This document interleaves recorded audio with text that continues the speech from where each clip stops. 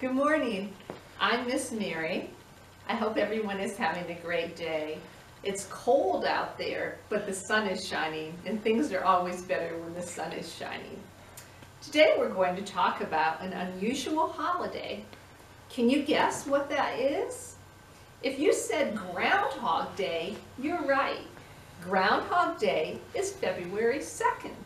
That's why I'm wearing this top hat and this bow tie. Some people dress like that to celebrate. Are you ready to pretend with me? Well, let's pretend that my little friend here is a groundhog. This is Phil, and we need to wake him up. Phil, wake up, Phil. Wake up, little buddy. Phil is really sleepy. Come on, Phil. Okay. I'm still tired. We need you, Phil. All right. Why would you need a groundhog for a holiday? Well, today we'll find out. There actually is a place in Pennsylvania called Punxsutawney, and it's a town in the western part of the state. I was there one time, but unfortunately I was not there in February, so I didn't get to see the real Punxsutawney Phil groundhog. But anyways, we're going to find out about Groundhog Day today. This book is called Groundhog Day. It's by Lisa M. Harrington, and it's published by Children's Press. And this is an imprint of Scholastic Incorporated.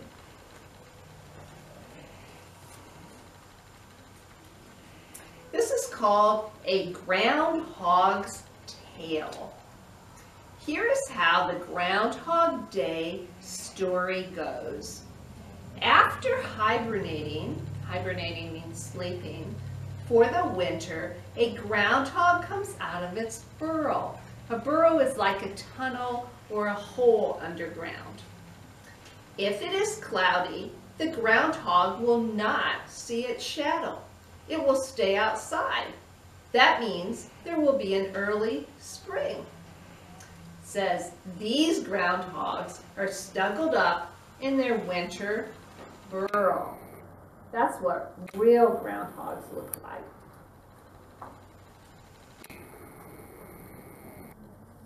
If the sun is shining, the groundhog will see its shadow. It will go back inside its burrow. People say that means there will be 6 more weeks of winter weather. Here's a fast fact. The groundhog is one of many animals that hibernate in the winter.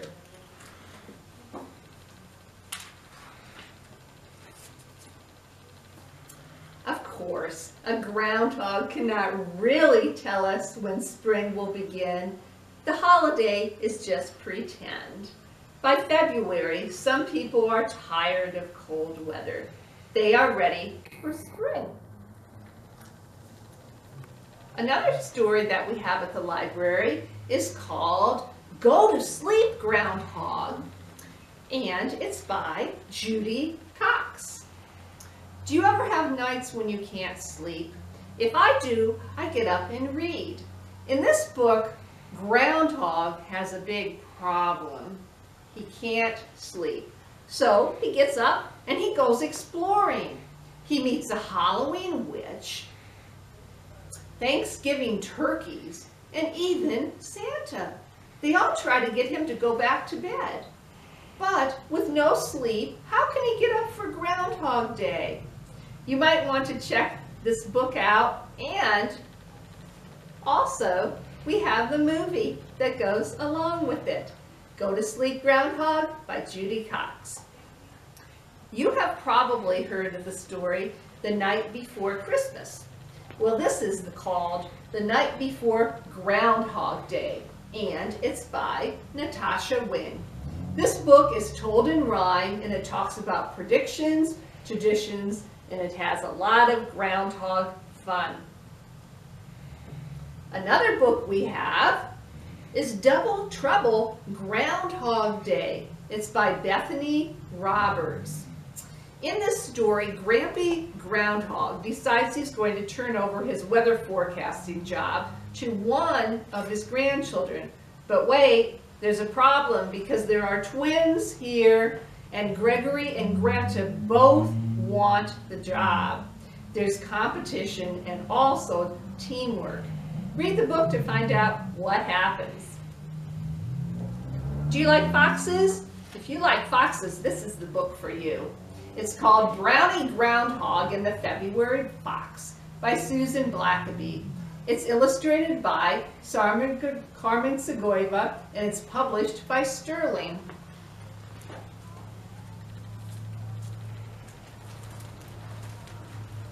When she stood up, her shadow stretched across the frosted field. "I was afraid of that," said Brownie. "Shadows mean more winter, and more winter means waiting. Wait, wait, wait." Brownie stomped her foot. Phooey. A small, scrawny fox heard Brownie grousing. That means Brownie was complaining. His ears twitched. He licked his chops and crouched to pounce. Can Brownie outfox the fox? Check this book out to find out.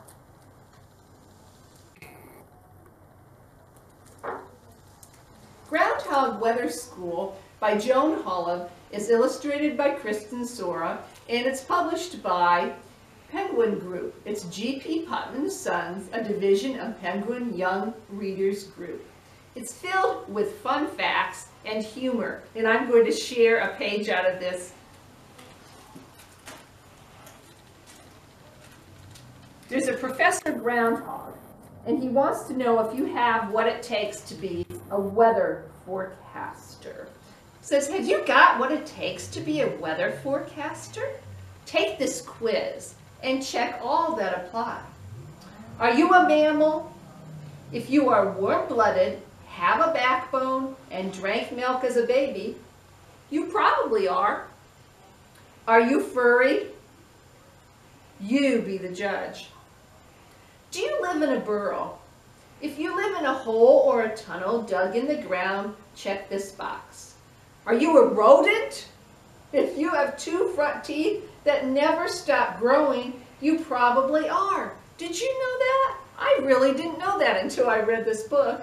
Are you an herbivore? If you only eat plants, you are. Do you hibernate? If you sleep for months at a time each winter, you're a hibernator, all right. If you checked all 6 boxes, you're invited to attend Groundhog Weather School.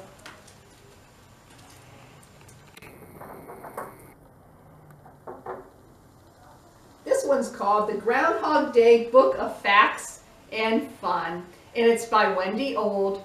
It's illustrated by Paige Bill and Fry, and it's published by Albert Whitman and Company. If you read this, you'll find out if groundhogs really wake up in February. Do you like riddles? This book has some Groundhog Day riddles. Are you ready? What do you call a groundhog's laundry? Hogwash. How do groundhogs smell? With their noses.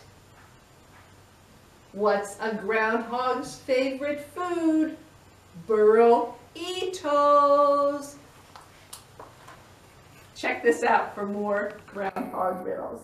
We also have a lot of nonfiction Groundhog Day books. This is one of my favorite. It's called The Library of Holidays Groundhog Day, and it's by Amy Margaret, and the publisher is the Rosen Publishing Group, Power Kids Press.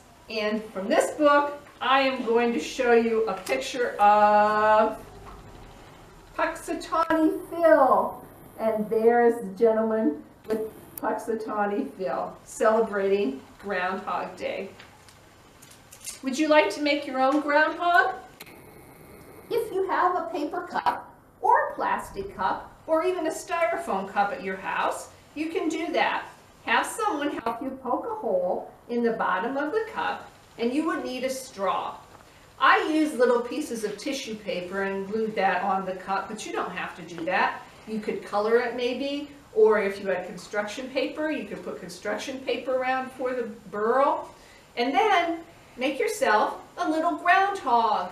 And on Groundhog's Day, you can pop the groundhog up out of his burrow, and you can decide whether he saw his shadow or not.